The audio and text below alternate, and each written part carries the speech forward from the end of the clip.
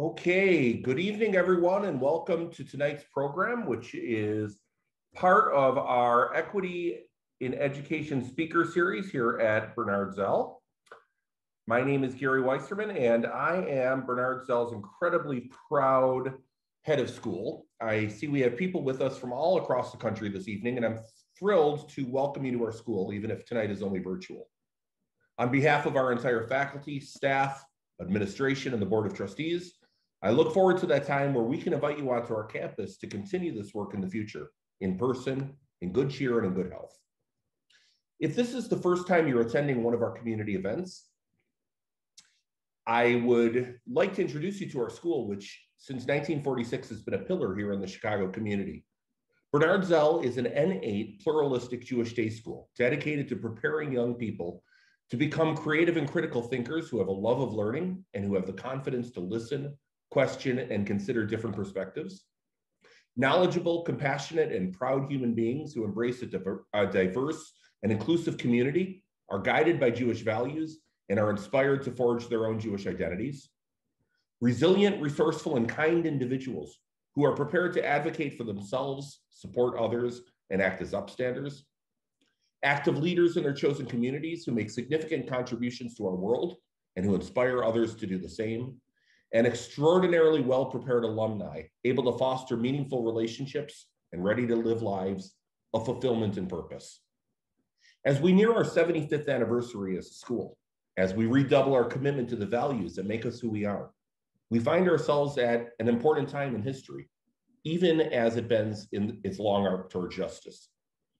Like most of us, the events of the past year or so have reminded us that it is more important than ever to clearly articulate and live our Jewish values, including our commitment to diversity, equity, and inclusion.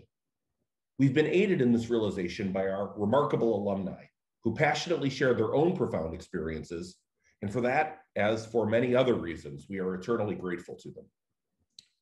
Renewing our commitment to these values has meant making a strong, positive commitment to fighting against racism and inequality, and to educating ourselves about how best to achieve a better, fairer world.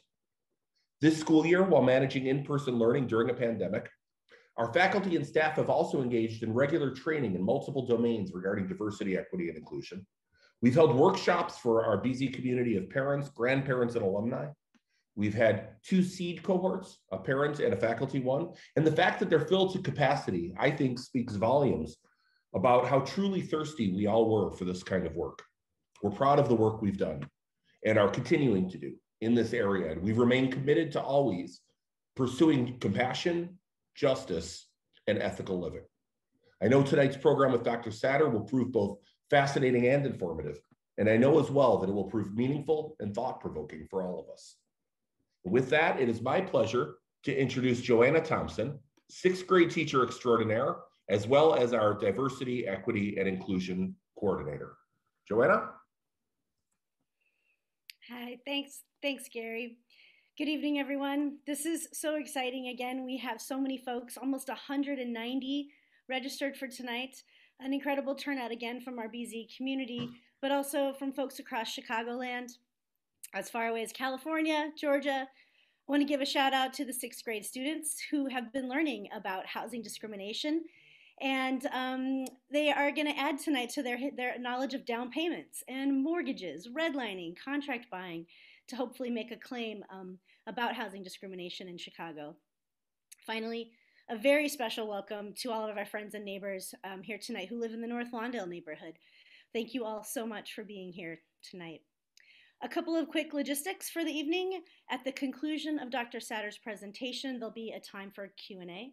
Should you have a question that you would like asked at the end of our evening, you can put that into the Q&A. There's a little button at the bottom of your screen that says Q/A. You can put it in there, and some staff members from the school are coordinating all those questions, and we'll ask those questions for you at the end, time permitting. I'm thrilled to introduce our speaker tonight, Dr. Beryl Satter.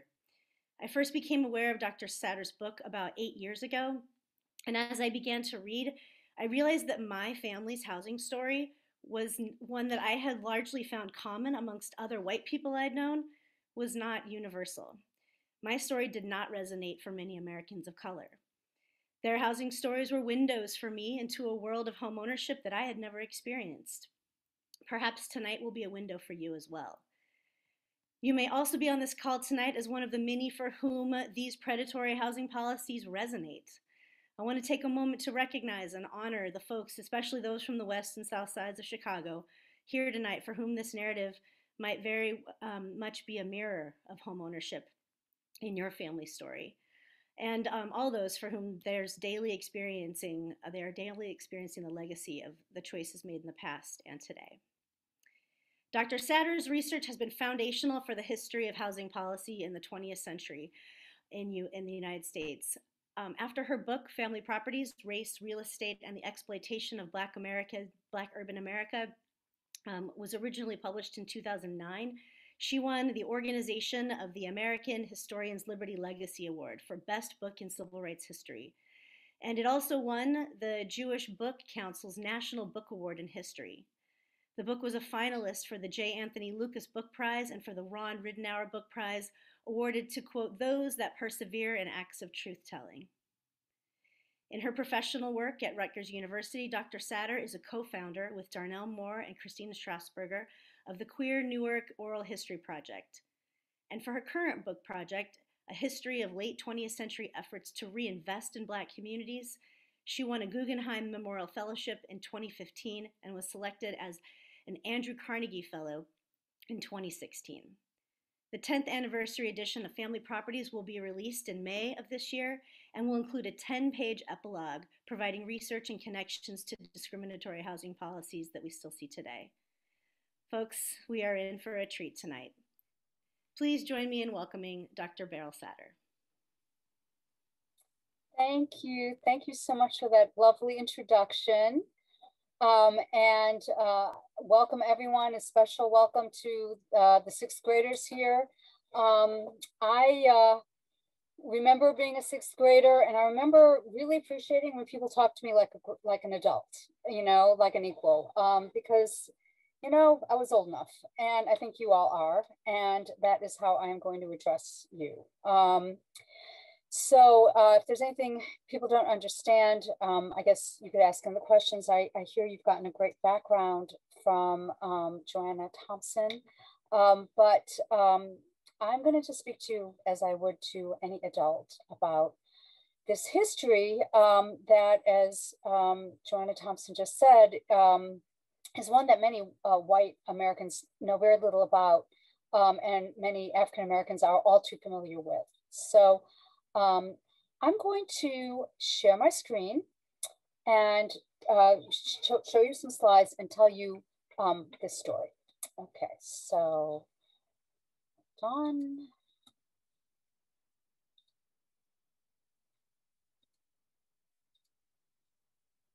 Okay, so I hope everyone can see.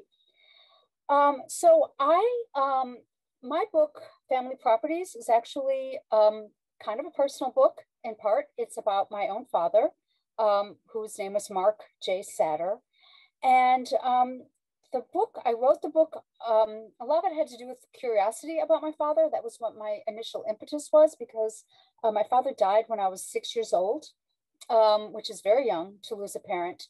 And I didn't know that much about him growing up. But I had heard that he had been some kind of activist, that he had helped African Americans, and that I should be proud of him, but I wasn't so clear on what he did.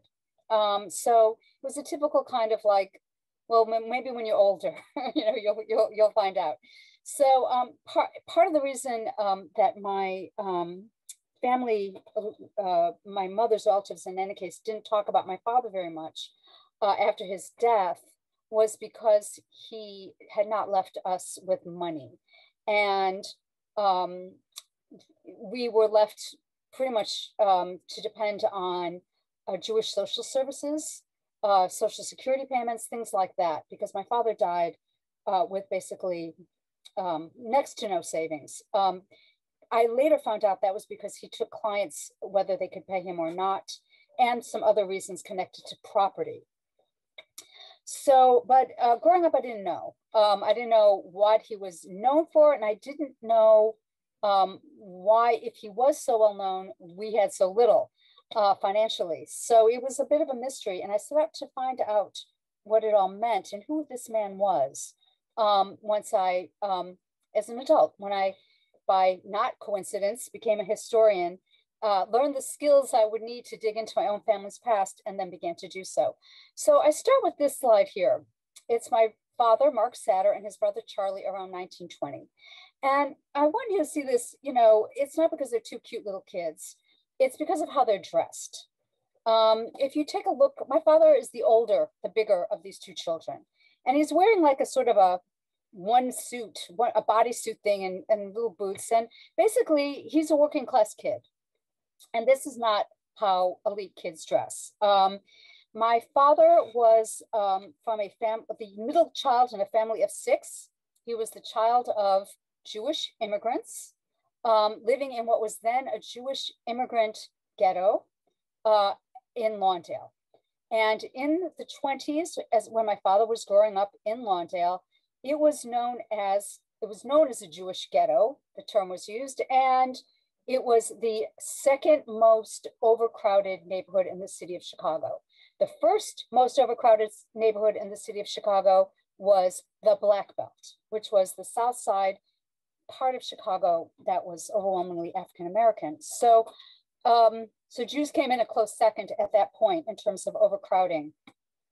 Anyway, so I showed this to show that my father was born into an immigrant family, a working class family, and then he came of age. He was born in 1916, and in his teenage years and early 20s was during the Great Depression.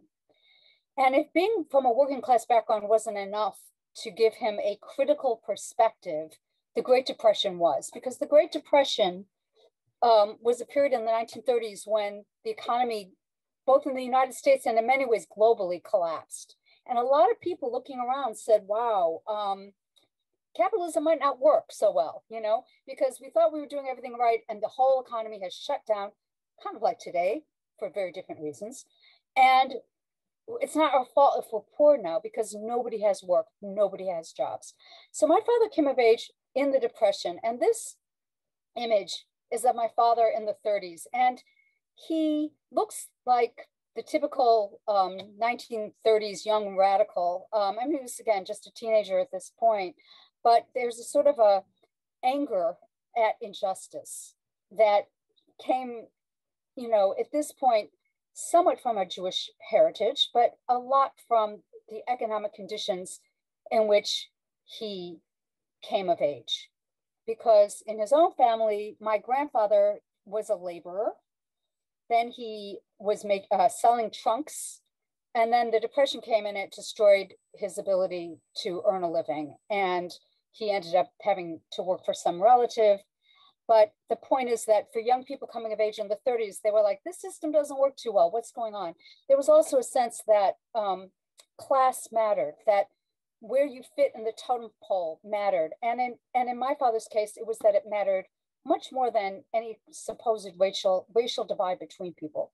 So here's my father in the 30s as a teenager. And here he is in the 50s as a columnist for the Chicago Defender, which is an African-American newspaper. And you can see he doesn't look that different, you know, he's still out there saying something has to give. So, and that he's going to fight for the working man. Now, my father became an attorney in the late 30s, and he went to DePaul, which was a Catholic school, to get his law degree. At that point, it was, they didn't accept Jews in many law schools. But the Catholic law school did. So he went to DePaul and got his degree. And got his degree as a lawyer in 1939, which is the year he married. Also, of course, the year that World War II began. The caption says, Attorney Mark Satter, whose column All That Money Can Buy begins Monday in the Daily Defender. It says the column is devoted to the problems of the working man. And that was a sense of it's about class. It's about people who struggle, people who want to get by, who do the best they can, but are thwarted. And that's something he was interested in. Again, based on his background as someone from the working class himself. Now this picture is of Albert and Sally Bolton, who were the same age as my father, also got married in 1939, as did my father and mother. They were clients of my father's, and it was his experience with them that set him on the trajectory to understand the way that African Americans in Chicago were being exploited by real estate brokers and bankers that would then become his life passion. Now, Albert and Sally Bolton were, they were grown up in Chicago. They, again, married in 1939. They lived in the South Side. And the South Side, what they called the Black Belt, was sort of a small area where African Americans were allowed to live. If they tried to move outside of that area, there was a lot of white violence to keep them in, bombings, harassments of all sort, and the fact that banks would not lend to them to move out of the Black Belt. But Sally and Albert wanted to move out of the Black Belt. And they had 4 children by the late, they were married in 39. By 1957, when this picture is taken, they had 4 kids. They were still living in a tiny little apartment over a furniture repair store, and they wanted out. So what happened is they came to my father as clients, and they said, look, you know, we heard about you somewhere, that you're an attorney that, you know, can deal with some real estate issues. We have a real estate issue. And he said, well, what's going on? And they said, well, we bought a house and we were making payments, but we missed a payment and now we're getting evicted. And they said, can you do something to slow down this eviction? Because we think we could come up with the money if you just give us a little time. We just need time. So we said, well, tell me about the house, you know, that you bought. And they said, you know, they gave him the address. And he said, and it was in Hyde Park, actually, which was then mostly white. Now it's somewhat integrated. So they had moved out of an all-black South Side neighborhood into a mostly white one. And he went to, he looked up the records on the house. And he said, well, by the way, what'd you guys pay for this house? And they said $14,000. And just to get a sense of what that meant, in 1957, you could buy a brand new house in the suburbs for $5,000. So this is a very old property in the city. It's like triple what a house should cost. And my father said, well, wow, you paid a lot of money for that place. You know, let me look it up. And so he went to the property records in City Hall across the street from where he worked in downtown Chicago. And what he did was he looked up the address and he found out a few things about this property that Albert and Sally had purchased. First thing he found out was that it was very old and not in great condition and should not have been sold for $14,000. But that's the first thing. The second thing he found out was that the guy who said he was Albert and Sally's real estate broker, his name was Jay Goran, that Jay Goran was actually the owner of this property, and that Jay Goran had sold them a property that he himself owned, which you're not supposed to do. You're supposed to like be clear that you're either a broker or the owner. He said he was a broker, hid the fact that he was an owner. The third thing was that Jay Goran, when he had bought the property that he sold to the Boltons, just about 3 weeks before he sold it to them. And the fourth thing is that when he bought that property, he paid about $4,000 for it. And he turned around 3 weeks later and sold it to Albert and Sally, who you see here, for almost 4 times what he paid, $14,000. So it was insane. Like, you don't do that, you know? That's such an incredible markup of price. And that wasn't even the worst of it. The worst of it is something that you all heard from Joanna Thompson, which was that he sold them this property on contract, which basically means he sold it on an installment plan. Most people get borrow money from the bank to buy a property, but once they have it, it's theirs, and it's very hard to throw them out. And they have to fall behind on a lot of payments. And then there's a whole complicated legal situation. And then you still get every bit of monthly payment you made, you get to keep, you know, if you buy with a bank mortgage. But they didn't buy that way. They bought on installment, just like buying a car or something on installment, where you put money down and then you make monthly payments until it's over. And the problem with the way they bought this buying on installment was that if they missed, according to the installment rules, if they missed one payment, they would lose the house, just one. That's a problem when you pay almost 4 times what a house is worth. You're much more likely to miss a payment if you're paying way too much. So that's what happened to them. They bought in a risky way. They bought from a guy who already owned it, but didn't tell them. They bought at a massive markup, and they bought, you know, in a way that if they missed one payment, they would be out. So they were in a very perilous situation.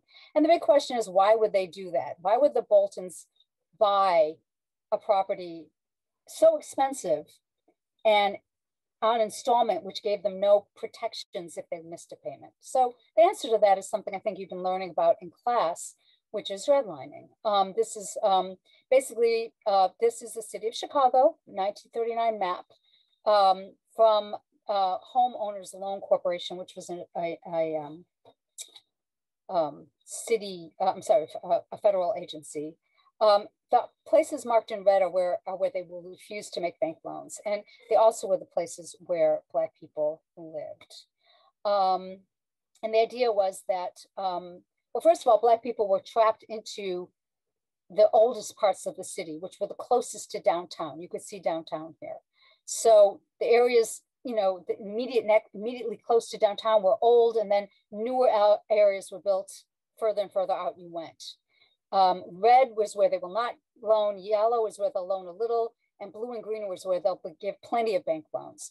And Black people were pushed into these older, decaying parts of the city. Again, white violence, white people would mob or attack them if they moved to these other areas, and banks would not loan to them if they wanted to move to these other areas. So they're stuck in the red area.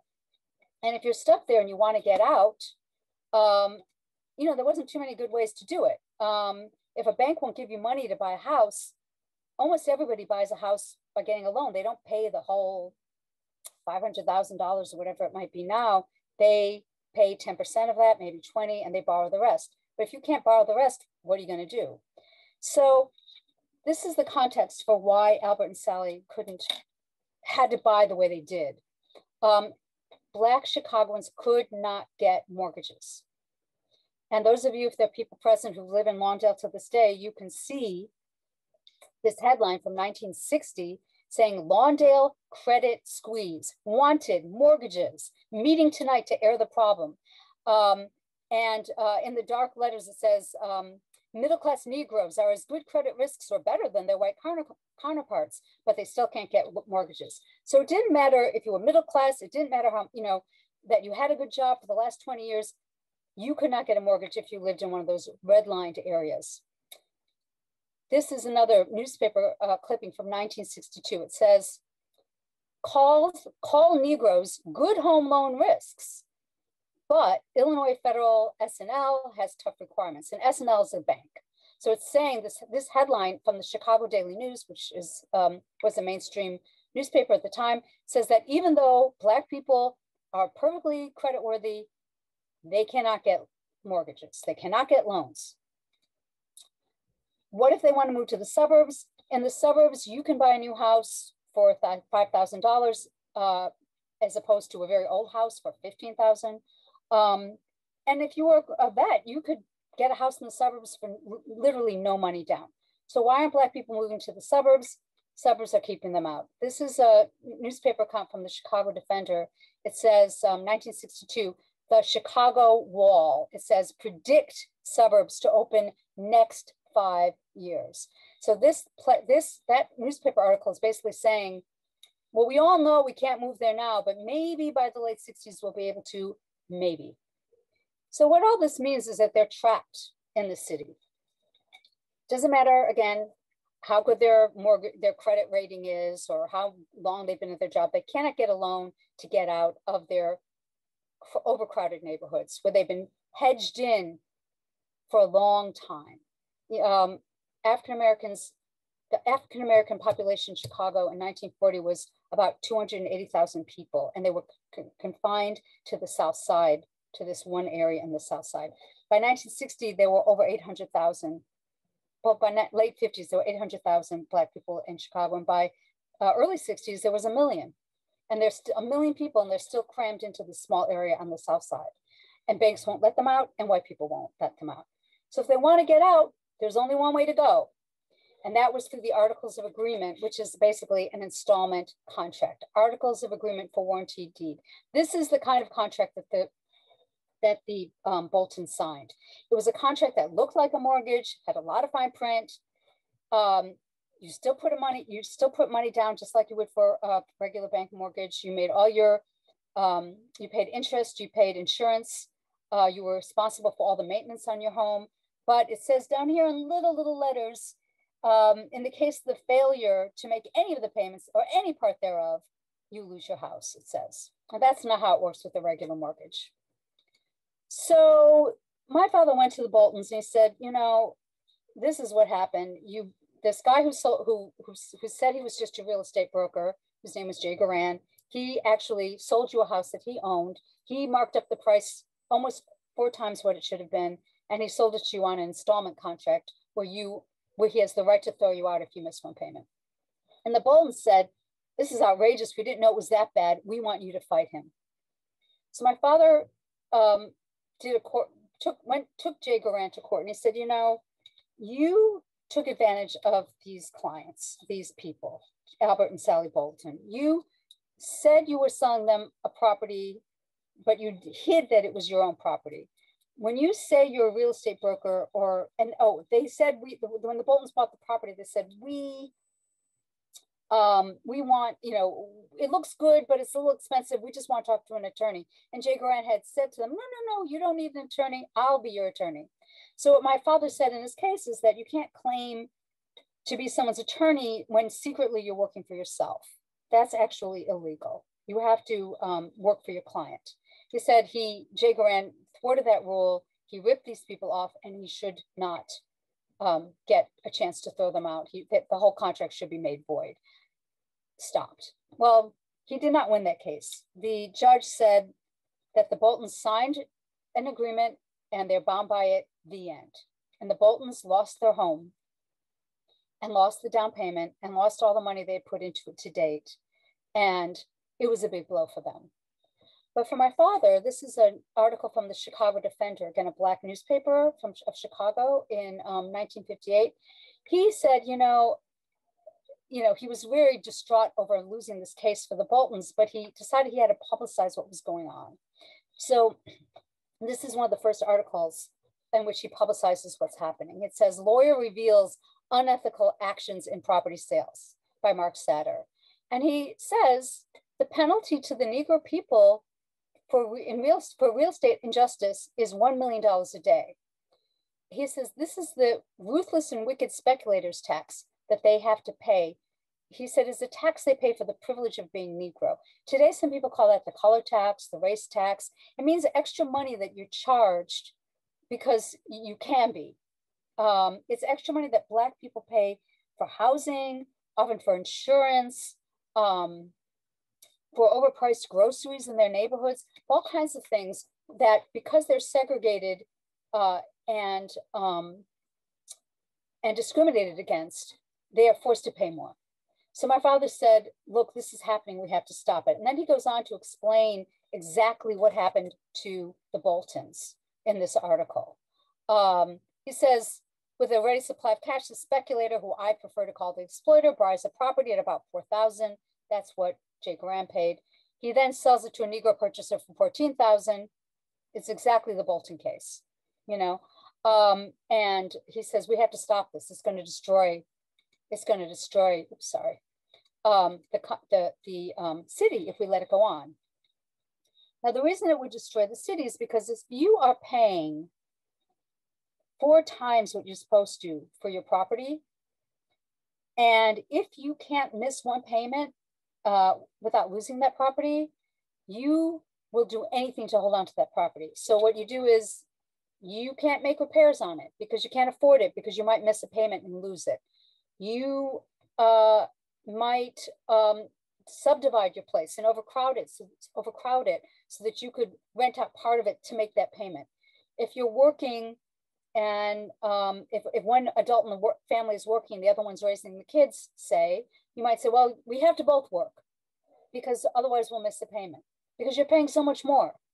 So, and there's all kinds of ways that my father put it, the contract selling, when it's exploitative in this way, it forces the person who bought that way to be their own exploiter. Like they have to drain themselves. They have to work extra hard, subdivide their apartment, neglect their apartment, maybe even neglect their kids because they have to keep working to support this property, or they're all on the street.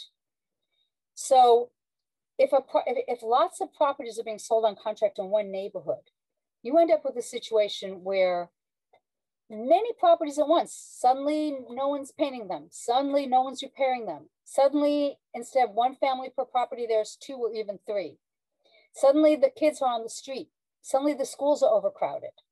Suddenly there seem to be no adults around. And this is what happened when Black people moved into a neighborhood where the properties were being sold on contract. And the white people who were in the neighborhoods looked at them and said, what's wrong with them? Like, why don't they keep their property up? And they don't know that they don't keep their property up because they're paying 4 times, 3 times double what the white people are paying. They're saying, why don't they look after their kids? They don't realize that they have to hold multiple jobs just to hold on to that property, and with double the number of people in a neighborhood that the neighborhood is made for, when that happens and garbage collection stays the same, garbage starts to pile up. In Chicago, the school board was quite racist. They would not let Black kids in these overcrowded neighborhoods go to nearby white schools that were empty. So the schools become overcrowded. And the parents aren't there, and the neighborhood starts to go downhill. And the few white people who are left say, I'm getting out of here, because these people are coming in here. They, even if you were a well-meaning person, even if you had nothing against African Americans, previously, they move in, the neighborhood seems to be going to hell, you're out of there. They don't know why. They don't understand the deeper mechanism that's causing the chaos that they observe. So this is a very tragic situation. On top of that, you have a situation where real estate brokers are going door to door to white people in these changing neighborhoods, which was then what Lawndale was. It had been predominantly white and Jewish, at least in one part of it. And it was now becoming more and more African American as more and more Black people were buying on contract. And real estate brokers would ring the doorbell day and night of white people and say, you want to sell your place? You should, because there's some Black people moving in. And they'd be like, no, we don't want to sell. And the real estate broker might say, well, great, don't sell, but I'm just telling you, you paid $8,000 for your house, I'll offer you $7,500. But if you don't want to sell, no problem, I'll come back in a week and I'll offer you $6,000. And if you still don't want to sell, I'll come back in a month and I'll offer you $5,000. In other words, I will keep cutting. Your place will be worth less and less the longer you wait. And the truth is, it was somewhat true because banks, as soon as Black people moved to the neighborhood, stopped lending there and you couldn't sell anyway. So if you were going to sell, you had to sell to a speculator, someone who was going to buy your house cheap, turn around and sell it on contract to a desperate Black couple that couldn't buy anywhere else. So most white people in these neighborhoods, Jewish people, non-Jewish people, they would say, okay, fine, I'm selling. I don't want to leave, but I'm selling. I'm out of here. I'll take your cash. I'll go to the suburbs. And so the neighborhood keeps changing. But in every case, there's somebody in the middle, a speculator who's buying from the white people who are leaving and then reselling the same property at double the cost or triple or quadruple to a Black family. This image, I've had you look at it for way too long. It's about the kind of mass meetings that were happening to talk about this problem, because people tend to think, oh, nobody knew what was going on. It was a big secret, but it wasn't actually a big secret. Black people knew how they were forced to buy.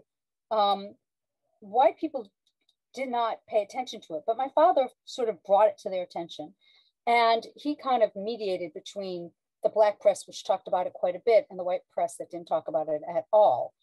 So this is a flyer from March of 1958, Fight for Your Property. And it is 2 giant mass meetings to answer your questions. And it has ministers from the West Side and ministers from the South Side. These are mostly African-American churches to answer about what is happening to our property. What are we paying? It says here, Attorney Mark Satter exposed the conspiracy between the underwriters and the bankers to deliver the property of Negroes into the hands of the exploiters. So this is happening. This is my father addressing the Greater Lawndale Conservation Commission in 1958. This is an interesting photo because the man seated next to him, the white guy, is a contract seller, an exploitative contract seller. And after my father explained to this community group how contract selling made them so vulnerable and drained money from the community, that guy, the next guy next to him, stood up and said, hey, it's free enterprise. You do what you want in free enterprise. You buy what you want and you sell what you want. And it's my right. But meanwhile, look at this group of people and look at their faces. And they don't look very happy as they're learning about how broad-based this is. This is a contract seller, just to get a sense of who's doing the contract selling. It's longtime realtors who are, happy to take advantage of people. I'm just showing you some images. Here's another, Lou Wolf in Alberland, later indicted for slum arson, indicted slum operators in arson. So these guys, after they sold on contract over and over, eventually just burned the houses down for the sake of money, insurance money. This is a 1962 article. Again, the black press was covering the stuff, the white press less so. It says, law backs housing racket, contract buyers at mercy of Sharpies. And it's basically about how, it's explaining how these contract sellers are taking advantage of African Americans in Chicago, and giving some examples from some of my father's cases. It says here, disturbed by these activities for many years has been attorney Mark Satter, who contends that Negroes throw $1 million a day down the drain because they can't resist the lure of housing speculators and unscrupulous landlords. He was starting to get frustrated because he wasn't able to stop these people through lawsuits. The $1 million a day cost of being Black, a major headline in 1962, again in a Black newspaper. And it just shows that people knew that the money was being drained from the community. They just didn't know how to stop it. And it's not easy to stop. This is an example of how much money was being made by these sales. In the dark part of this map is the South Side Black Belt in 1940. It's again sort of a narrow strip of land where Black people live and white people who lived in the rest of this. And if any Black person moved out, they would be met with a lot of violence. And then eventually the banks would just, they would redline also, not allow them to move out, not give them loans. So this is when the Chicago Black population was about 280,000 people. Look at the size of this. This is by 1960, when there's about 1 million Black people in Chicago. So again, compare this. It's a big change. And in every little parcel of land that's as the Black population is spreading in the South and West Side, they're pretty much all being sold on contract. They're pretty much all being sold for double or triple what they're worth. And they're pretty much all being sold in this way, where if a Black family misses one payment, they lose their home. White people had nothing comparable to this. This is a quote from 1959 from a middle-class Black homeowner. He said, "Face it, racial prejudice is profitable in Chicago. Every time a new parcel of land is added to the Bronze Ghetto, millions of dollars in real estate profits are made." And the point here is that, this was not a mystery. People knew what was going on, and they did what they could to publicize it, but that didn't mean that it stopped. There were powerful interests who wanted to keep it going, because when you have millions of dollars in real estate profits being made, everyone who's making a profit wants to keep it going. And I can talk about how that worked in the Q&A. My father died of a heart ailment in 1965, and that was when I was 6 years old and he was 49. And it was from overwork and other things. It was mainly, though, because he had had a heart ailment. He was born with a problem with his heart, and he had it his whole life, and eventually killed him. And the year after he died, Martin Luther King came to Chicago. And this is Martin Luther King on the West Side in 1966. And he tried to mobilize poor people. And his idea was that he would work with the renters, and because he thought they were the poorest. In fact, it was contract sellers who were the ones struggling the most. He moved to the West Side in order to publicize things. And the West Side landlords, knowing that he was famous, cleaned up his apartment so that they wouldn't be called slumlords. It wasn't really very effective. But other people moved to the South Side, the West Side in the late 60s after King left. And this is, there's a quote that was put up on the screen when you were coming in. It was from Ta-Nehisi Coates, and he said that my book is a lot about Blacks and Jews. But I want to say the book is very much about Catholics as well. Blacks, Jews, Catholics, all the different people who live in Chicago. And Catholics play a big role in the book. And in 68, there were radical priests. One of them was this man, Jack Egan, and he was sent to the West Side where there were few Catholics as a punishment for being too much of an activist.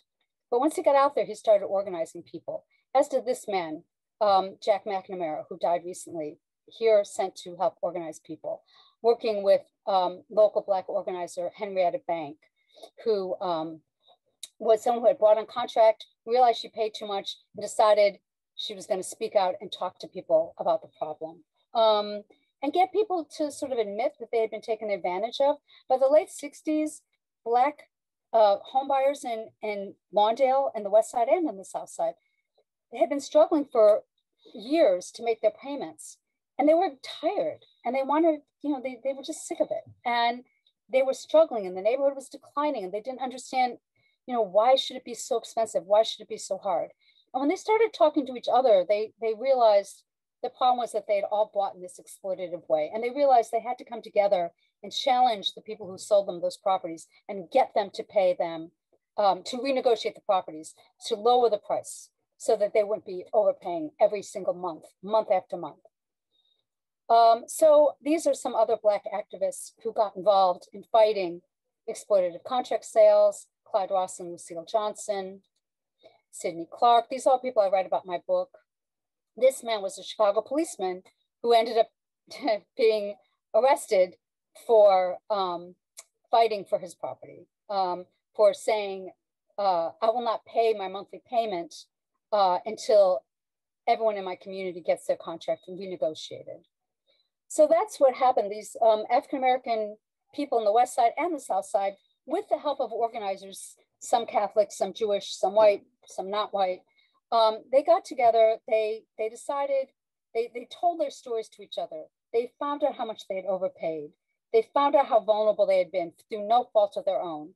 And they decided to organize and fight back. So they went to people like Mo Foreman, the guy I showed you the picture of earlier, people like Al Berland and Lou Wolf, the guys who were later arrested for arson. These were speculators and contract sellers who owned, hundreds of properties each that they had resold on contract.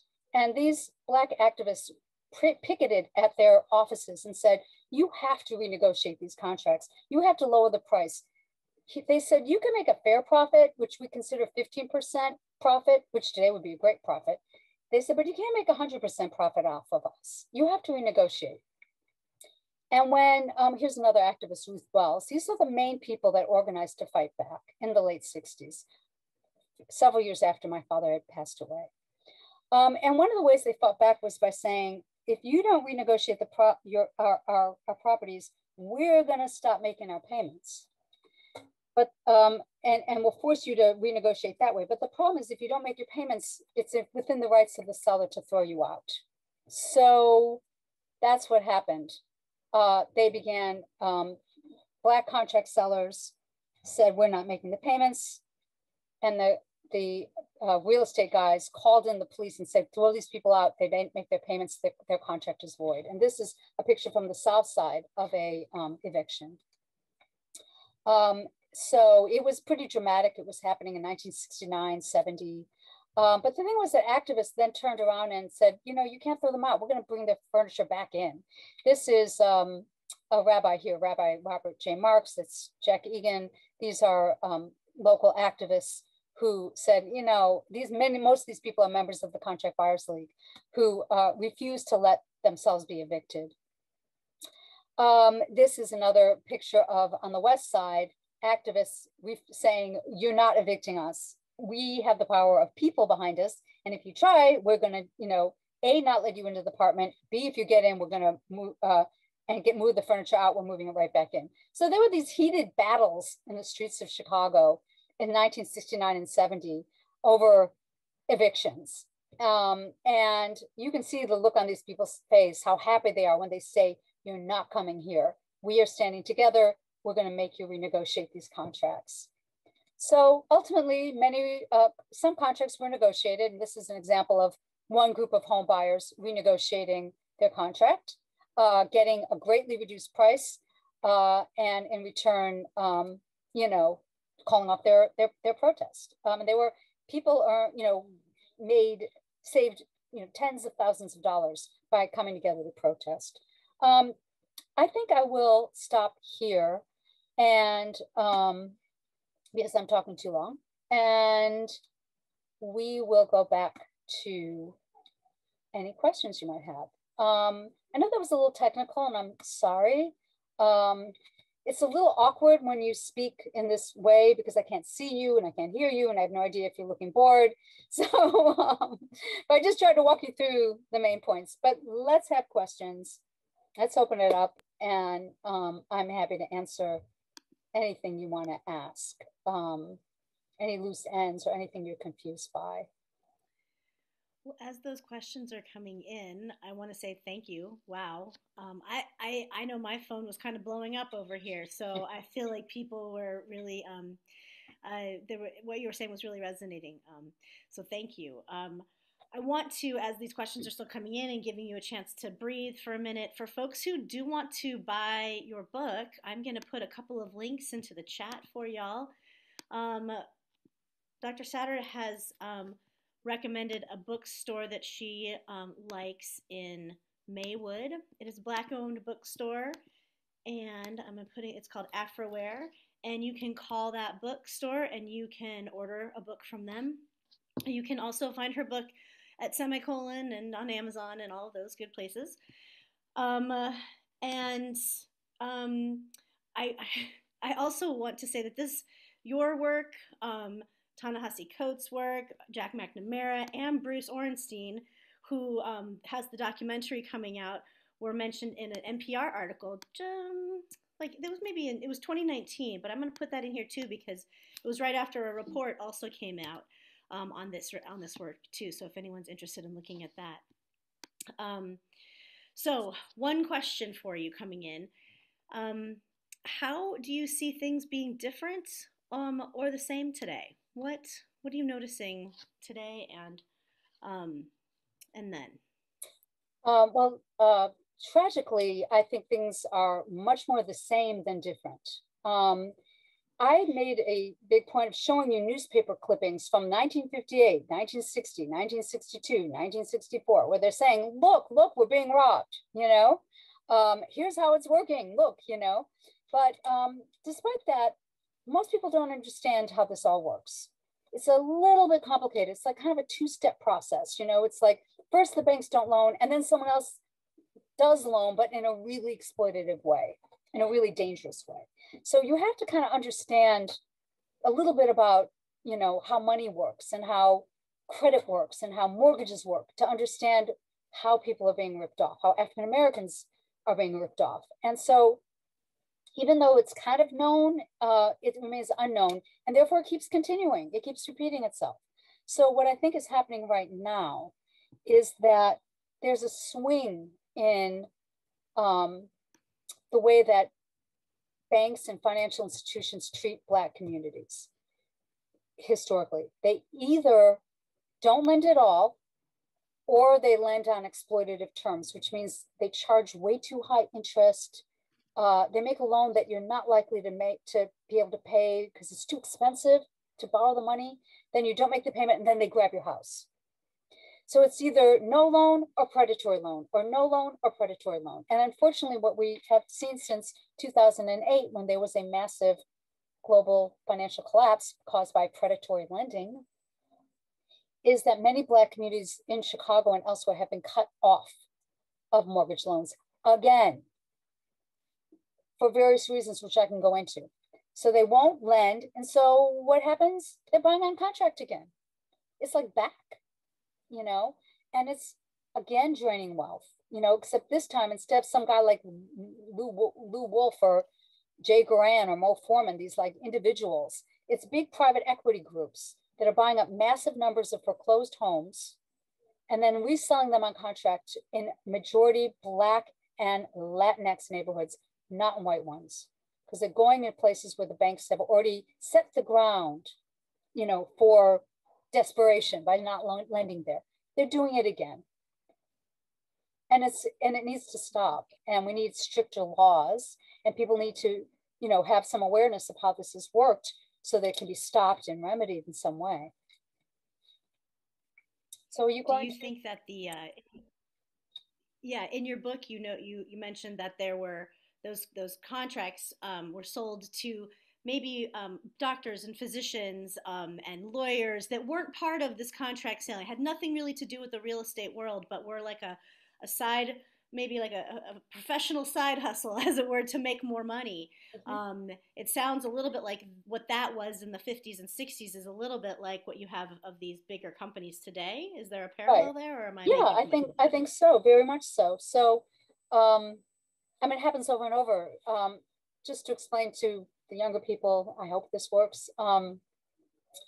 If you buy a house for, say, $10,000, and you sell it for 20,000, if you're a speculator, you buy it from a white person for 10,000, you sell it to a Black person for 20, and you have a contract that says, I'm owed $400 a month until this thing's paid off, the 20,000.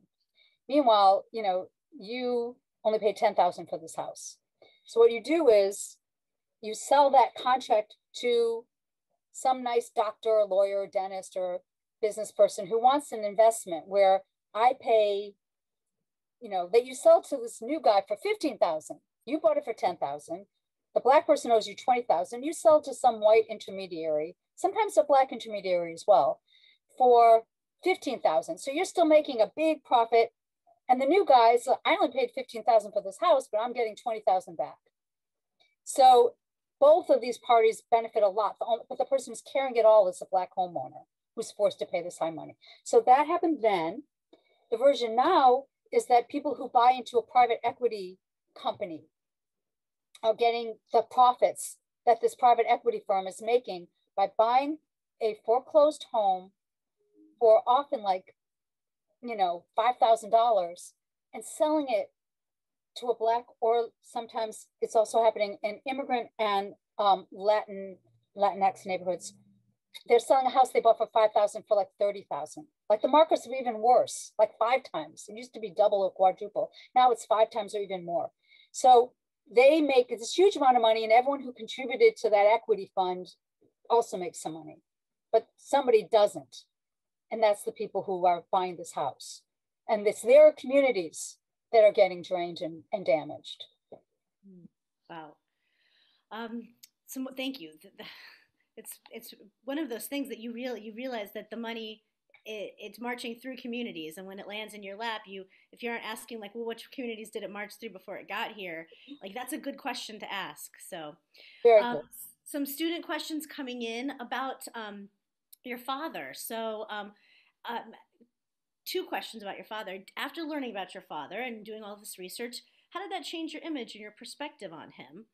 And how did your father get any pushback from members of the white community, but because he was representing these Black families? Yeah. Yeah, I'll start with the second. He definitely got a lot of pushback. He was threatened. I'm a really good historian. I know how to do research, and I ended up getting a note that was from he had written to a newspaper guy a reporter, and he said, I'm being threatened, and they're saying if I don't stop what I'm doing, they're going to get me, and I have that letter where he says, they're threatening me. He did get beaten up.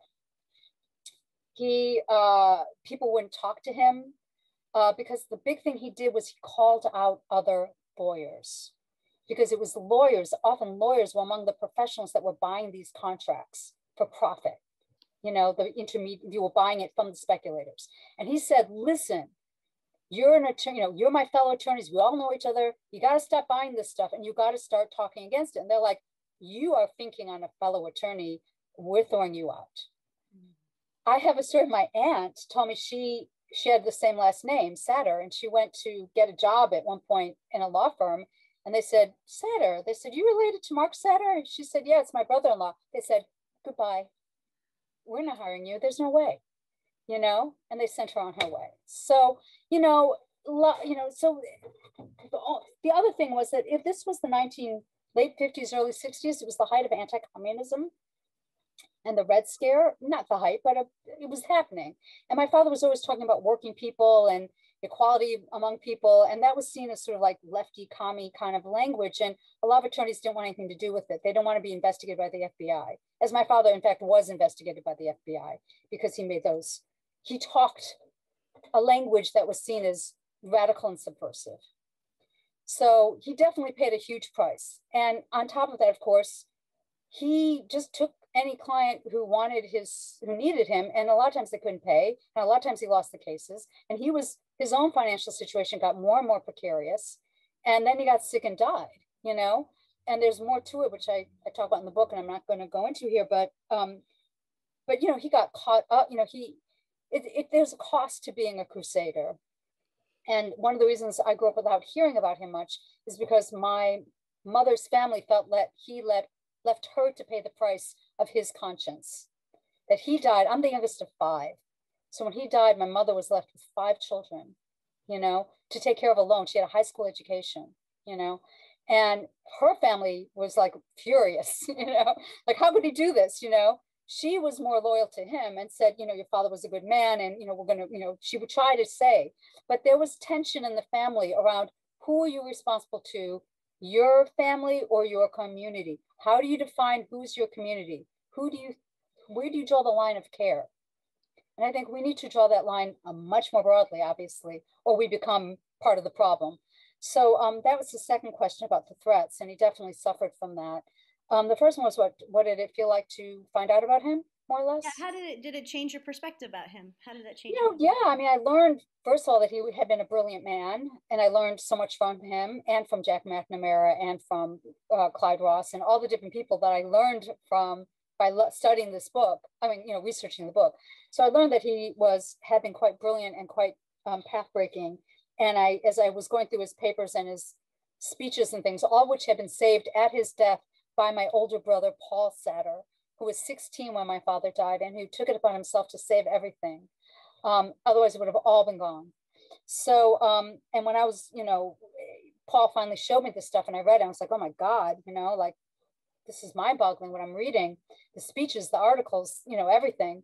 But I also found out, that he was a tough character, that people would say to me, I don't want to say anything bad about your dad, but he didn't suffer fools. And if he thought you were an idiot, he'd let you know in 2 minutes. And he turned people off by being, too quick with them, So people would always apologize. They didn't want to tell me. And I said, I've heard it.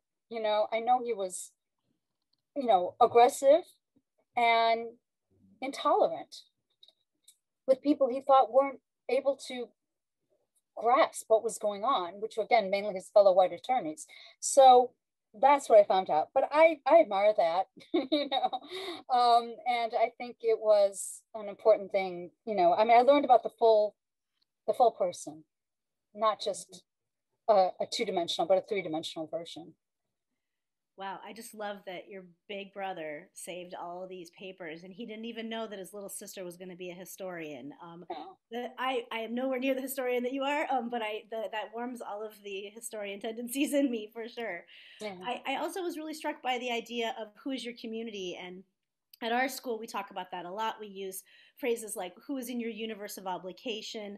There are certainly like myriad Jewish values that we try to live up to, that would speak to that. And I was thinking as you were talking about the sacrifices your father made for this community that he saw was his too, and how it took a toll on his life. You also mentioned in your book how it took a toll on the clients' lives, like the worry and the stress, and how Yeah. different different people dealt with it. Some said, "Well, I can't do anything about it. I'm going to find joy where I can," and others like died young, and very prematurely. And They there's died a of number heart of ailments, the questions from same thing. They died of heart ailments. They died yeah, of overwork. They died of stress. The widows would say, my husband died because he worried every day about this house. And when he lost it in 3 weeks, he was dead. I mean, so yes, go ahead. I just want to say Well, it's brutal. no, It's I brutal. appreciate that. You Yeah. yes, exactly. And a lot of the students in class this week and in the in the question and answer, they're wondering like what happened to those folks when if they lost their homes. So I loved the we're gonna put the furniture right back in the house, but there were lots of times when that wasn't what happened, when that didn't work. So there's a lot of questions here about what happened if they couldn't pay their bills and where did they go? Mhm. Also, were they able to negotiate their contracts and did they get their down payment? Did they ever get their down payments back? Yeah. What No, a was the lot. financial restitution kind of a thing? Yeah. Well, Yeah, go ahead. the, it varied, and there was a long, long drawn out court battle that lasted like a decade, but a good number of people on the west side and south side settled with their sellers who did not want to go to court in the end and ended up getting their contracts renegotiated, i.e., lessened, brought way down the prices they paid. And they saved tens of thousands of dollars. And some people say that the amount of money that was saved or, recuperated through the contract, they were called the Contract Buyers League, that through that organization, of all the activist groups in the 60s, they were probably the ones that had the most direct financial benefit from standing together. In some cases, some people lost their homes altogether, some did. But the thing is, when they stood together and they did a payment strike, which is what the Contract Buyers League did, they were not paying for like a year or two. They held their money back. So then by the time, if they got, either there were two outcomes, either they settled with the seller and they got the price reduced and it was good, or the seller refused to negotiate and it ultimately threw them out of their home. By then they had not paid any rent for 2 years. And they said, we've saved enough money now, we could buy someplace else, and so that also happened. That's because by the late 60s, it was possible finally to get mortgages. And so one of the questions was, and it's not a dumb question at all, if banks had lent it to Black people, if they give them mortgages, would this have happened? I don't think so. I mean, they would have gotten mortgages if they were fairly priced, the same as white people did, but they also needed to be allowed to buy in the same areas that white people bought in, i.e. places where their homes were in good shape, likely to increase in value, things like that. So it mattered a lot not to get a mortgage. But so there was different ways you could benefit. And one of the benefits is simply by being part of a social movement where people stand together and collectively, pressure and collectively get benefits. And that's what the Contract Buyers League did. That's something, by the way, that my father couldn't do. He was not a leader in that way. He was not a kind of political organizer. He talked and he argued and he did legal cases, but he didn't bring people as a community together to talk to each other. He did not a tiny bit. Some of his clients spoke, but he didn't do the kind of community organizing that happened in Lawndale, started in Lawndale, then spread to the South Side, that ended up winning these people the benefits, the people who had bought on contract that they needed. Well, he certainly found his lane and stuck with it. And I noticed in the I think it was in the book that you mentioned that folks on the west side were really good at organizing. Mm-hmm. I think that that's still true today. I would say that that's very true today. What Evan, who's a sixth grader, Evan Lufrana would like to know, when did the courts start to rule in favor of getting rid of redlining? And I'll add to his question, how did that affect this contract buying when neighborhoods started to open up? Mm-hmm. Well, it's a really, really good question, and a complicated one. In 1968, which is 3 years after my father's death, and right around the time the Contract Buyers League were organizing, a law was passed, the Fair Housing Act. It was part of the Civil Rights Act of 1968. And it said that that people had to be treated fairly by financial institutions, and basically said they shouldn't redline. So the problem was, to this day, the enforcement mechanisms on that law are extremely weak. You have to bring a case against the bank as an individual. You have to say, I went to buy the house, I have the same credit score as this white guy, and they gave him a loan, they won't give me a loan, and my income is the same, and everything's the same. So then you petition, then you have to bring a case against this lender as an individual. It's a really bad system because it leaves it up to the victim to fight the battle. So actually, it hasn't ended.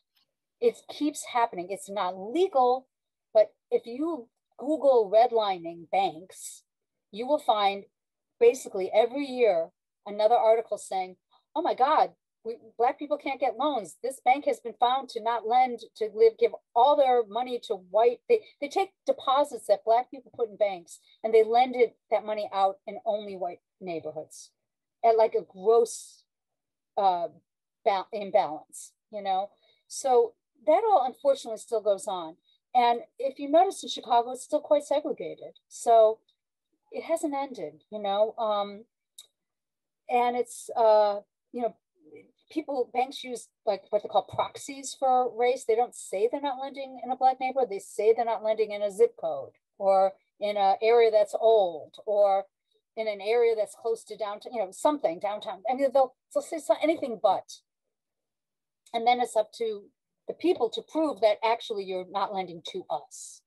So more or less, unfortunately, the case, it continues. And that's why contract selling is continuing. That is powerful, the idea that in a community, the banks will take your money, but they won't loan it back to you. I know that North Lawndale just got a bank. We haven't had a bank here in, I don't know, somebody who's on the call knows how many years it's been, but so that's a big deal. We have a lot of questions, so I'm going to keep going. This is fantastic. Someone says, I love hearing about the historical Jewish-Black connections in Chicago. Thank you for sharing your father's personal stories. What organizations and institutions and people are currently doing important work connecting Black and Jewish communities in Chicago that you may know of? Definitely the Jewish Council on Urban Affairs, JCUA. They were active then, they're still active today. And I think as far as I know, I'm sure there's others. I know in New York, there's Jews for Racial and Economic Justice. There's lots of different groups. In Detroit, I know of a group that Detroit Jews for Justice. So in every city, they have their group. But in Chicago, the Jewish Council on Urban Affairs, which in the 60s, urban affairs meant Black people. Now it doesn't mean that so much anymore. But they've been involved fighting to make this kind of coalition for a long time. But I do think it's important to note that, sometimes Jews and Blacks stand together and sometimes they stand apart, just like Catholics and Blacks and just like every other group, So there were Jews who were among the contract sellers. Jay Gran was a Jewish guy, and in his defense was like, oh, he gives a lot of money to the synagogues, he's a good guy, and it created all this havoc and tension within the synagogues in Chicago when the Contract Buyers League started organizing, because they had members who were contract sellers. And then they had other members saying, we can't work with this guy. You've got to make him stop, And you had rabbis pressuring contract sellers, and you had other people saying, leave him alone. He's a big donor. And, so, these debates, nobody has a monopoly on morality, unfortunately. Fortunately, we're just all human, And it's similar for Catholics. You had white Catholics who were bombing Black families who were coming in, mobbing them, hurting them. You had other Black Catholic activists who were really putting themselves on the line to create better conditions for everyone and for integrated communities. So, and there were also some African Americans who worked with contract sellers for good pay. So nobody's immune from corruption, financial corruption, but everyone is also, there's a possibility for, learning and growth. And we all have to use our own traditions to get there, because whether you're Catholic, Protestant, Jewish, Muslim, Buddhist, Hindu, we all have elements in our traditions that can be used for justice and that we need to call on. That's beautiful. Do you, when you think of the historically Jews at that time, the identity of being a Jew in America was changing. What ways do you see that identity and it's changing? I mean, you also mentioned in the book that at one point, almost right at the beginning of contract selling and things, the major organizations that were Jewish in North London were moving to the suburbs. Like it was the JCI. I might have messed up my Jewish People's there, Institute. Thank you, JPI. Thank you. And places that people would want their families to be going to and sending their kids to Sunday school at. Those places what felt like the center of community were leaving. So what would you say that fed into this as well? Well, Jews, North Lawndale was, as I said, the second most overcrowded neighborhood in Chicago. It was seen as a rundown place in the 30s. And then came the war and everything kind of froze. And then as soon as the war was over, people left because it was a kind of a rundown urban neighborhood, and it wasn't stylish. And if you had an option, you might want to go, So, and the Jewish institutions, well, two things were happening. One was that it was an old rundown neighborhood. And in my family history, I asked one of my uncles about it. And he said people would tell him, you're crazy to still live there, They called it like Lower Slobovnia. They said it's like living in the outskirts of nowhere. It was a joke they used. But the other side of it was that Jews were assimilating more in the post-war years. Immigration had been cut off in the 1920s in this country. So you didn't have, people, my father was from an immigrant family. His parents were immigrants. They came in the teens, but in the 20s, they stopped all immigration to the US, most of it. So you didn't have people coming in, new people. So by the late 40s, it was like a generation that had grown up in this country. The old immigrant ways were associated with the grandparents, the old people. And if you were a young Jewish person in like 1950, you might not want to have your whole life centered around Jewish institutions. It might feel kind of old-fashioned to you. And you might want to just have a fresh start and be more of an American. So that was another dynamic that was part of why they might want to leave Lawndale, leave the synagogues, leave all the institutions that had helped Jews acclimate to the United States. Because by the late 40s into the 50s, they're like, we're acclimated. We don't need this anymore. This is a cycle. Often it's the first group needs a lot of institutions. The children rebel and want to be American, and their grandchildren get interested in what their grandparents had. So it was that kind of thing. Not to mention, of course, World War II and the Holocaust and the, ways that it, in some cases, sensitized some Jews more to the similarities between the vicious laws that the Nazis put out and our own American laws against African Americans, which were, way too similar in terms of in terms of segregation and separation and denigration and exclusion. We have about 15 minutes left, so I'm going to shift our conversation to like what should we do? So two questions I'm going to kind of try to smush together. We see these problems of not just housing, but segregation and all of the trappings and the legacy of that for us, both locally and nationally. How do you recommend that we fight these predatory policies that are in existence? The unfair taxing of poor neighborhoods, the fact that, things at Walgreens cost more expensive, and if that's your main grocery store, um, or where housing is overvalued, or people are paying. So what do we do about that sort of like the color tax, the race tax, especially if we're not tax, experts, or that's Right. not our field. Right. I'll start there and then I'll ask the second, what can we do question after that. Okay. Well, I think, none of us are born experts, but some people really commit themselves to learning about particular situations, community organizations, that like the Contract Buyers League. I mean, those people educated themselves. Like everyone said, it's too complicated. You can't do a social movement around an installment contract. Nobody knows what an installment contract even is. Nobody knows what bank redlining means. This was in 1968, right?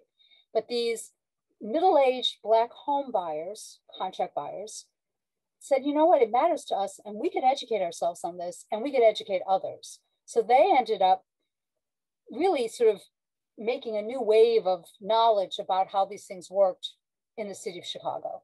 And Jews supported them in some cases not. But the battles in synagogues about this similarly in churches. And I think that's the same procedure today, where the communities that are most affected are also the most effective. They are neighborhoods where disinvestment goes on. They're deeply concerned, they investigate, and I would, try to like get the lay of the land of activist groups, particularly in Chicago, it's pretty obvious which neighborhoods are being left to decline, and which ones are getting huge infusions of money, and many of these neighborhoods I know, the Northwest Side, there's some Puerto Rican activists who are very clear on stopping gentrification, and how to do it and how to protect their neighborhood.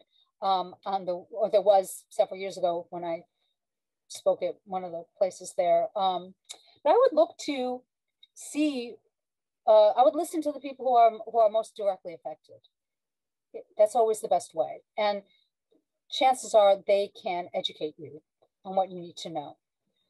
Right now, another example, there's a million, is problems with lead in the water in the city of Newark, where I teach. And there's a Newark water collective of local people in Newark who are learning everything there is to know about lead in water.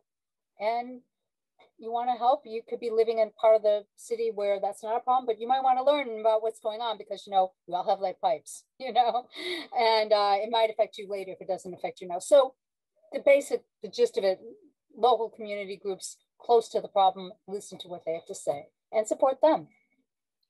I love that. There's a saying, the people experiencing the problems are the people with the solutions. So just help them do those things. Mm-hmm. Yeah, I really love that. And I also just want to give a plug for the North Lawndale Homeowners Association and the North Lawndale Community Coordinating Council and the North Lawndale Greening Committee. There's a number, and in Inglewood, there's like Grow Greater Inglewood. There's all kinds of organizations that, if you just literally start Googling, you will find the people who are, they are teachers and they are learning everything they can learn about whatever the problem is that they're experiencing. Mm-hmm. One other interesting group is the Dearborn Realtist Association. Real estate used to be entirely segregated, and the National Association of Real Estate Brokers was all white, and they refused, they told their people don't sell to blacks, So Black real estate brokers had to form a separate group, and they called themselves Realtists, not Realtors, because they couldn't use the white label.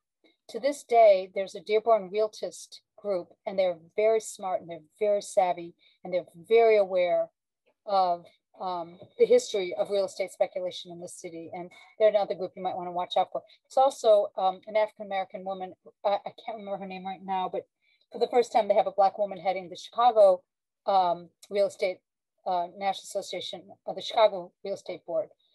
It's no longer segregated. And she is also getting that group to face its past and, you know, go forward in a more equitable manner.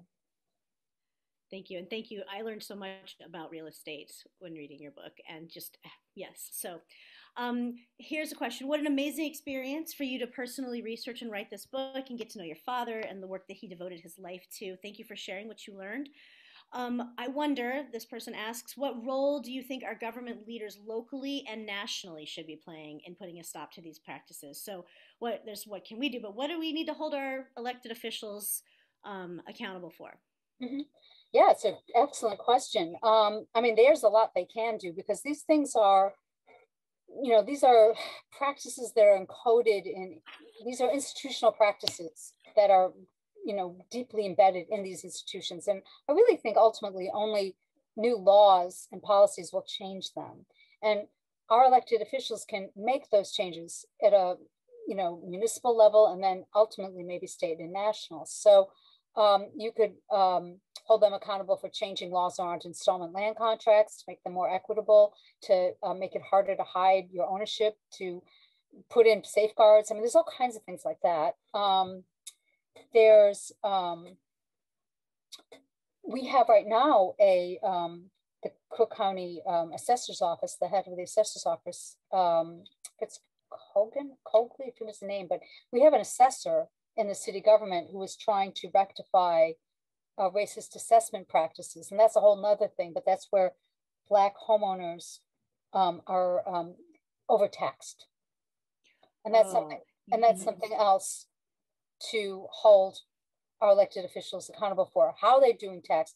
How they, who are they taxing and how are they taxing them and how are they determining who pays what?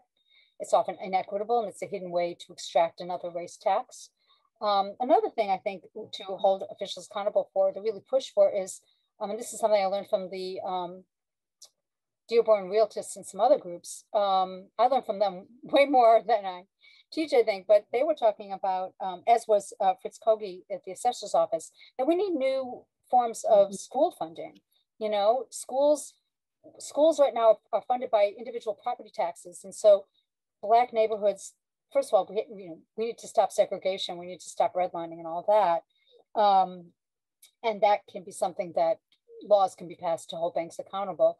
But we also need to change the way education is funded so it's equitable, so that, you know, all tax money is sort of equitably distributed to all neighborhoods, so that a neighborhood that's already depleted doesn't have to pay 5 times as much, you know, to support a school as a neighborhood that's full of wealthy institutions that can contribute to the tax base, and then they get way better schools. So we have a system right now where, you know, the rich get richer, you know, and the poor get drained just to get the children educated. And it's really grossly unjust. And it's the kind of thing I think that you can hold. But there's a million things that you could organize to petition your elected officials to do.